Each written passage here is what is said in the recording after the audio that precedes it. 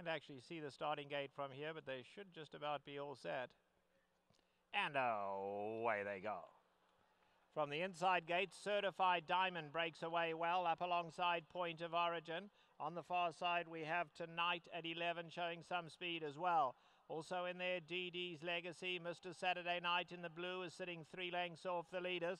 On the far side, we have Blame the Jockey. One from the rail is Rain Gear. Forward Commitment down at the rail. They have been followed by Skippy Doo, 7 lengths off the leaders, and the grey Justice Reigns as last.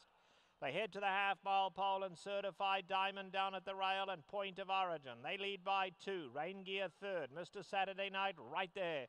They followed by DD's Legacy. Then we come back to Forward Commitment. Alongside Tonight at 11, been asked to pick it up as 7 off the leaders.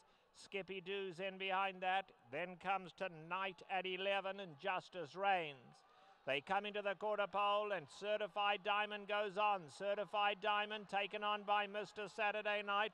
Point of Origin folded quickly. Rain Gear's in with a shot. Red Cap on the inside and then DD's Legacy. Homeward Bound and Certified Diamond the leader, but now tackled by Mr. Saturday Night.